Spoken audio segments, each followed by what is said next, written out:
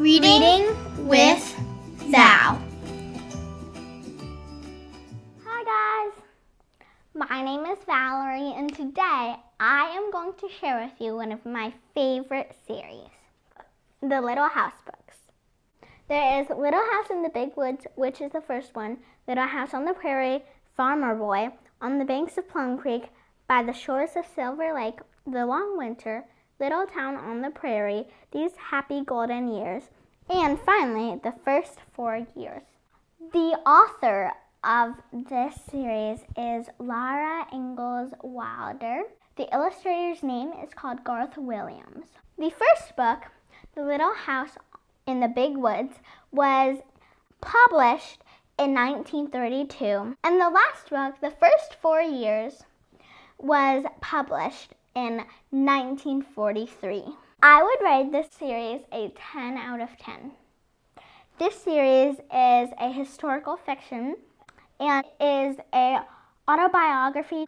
Laura Ingalls Wilder is actually the author and the main character in this series, and I think that's really cool just because it happened to her in real life, and the series shows how she handles things in tough times. This series is about a family who moves to many different places because of problems, including there isn't enough food to eat or it is too dry for the crops to grow. My favorite book in the series is The Little House in the Big Woods, and it shows when Laura was a little baby, like 5 years old. They live in the big woods in a cabin. That is my favorite book because everything's so happy and there isn't really anything wrong in it except at the end when they have problems and they need to move in the next book.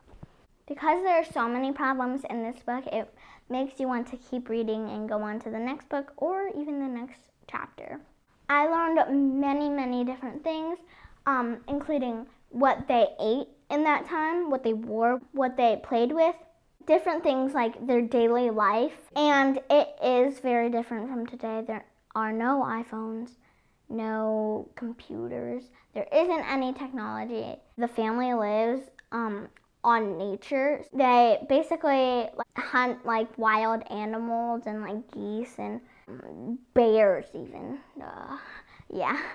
I think that's really cool because it's really different from what we do today. My favorite character in this book is Laura. Laura isn't like many other girls. She's really witty and adventurous. Other girls are fancy and mature-ish more. She loves helping with other people and she's really playful and nice. She's also really strong and brave. Back in the time, girls were allowed to go to school. That is one of the things that I'd learned. They could write and women could be teachers and stuff. Laura did a little bit of that. I would recommend this series to kids between the ages 8 through 12. It's a great historical fiction series that is also real. I would also recommend this book to people who want to know more about what it was like to live in that time, 1932 to 1943, that time. If you read this series, comment down below what you liked about it. What is your favorite book from the series? Remember to read on, have fun, and dream big. See you guys soon.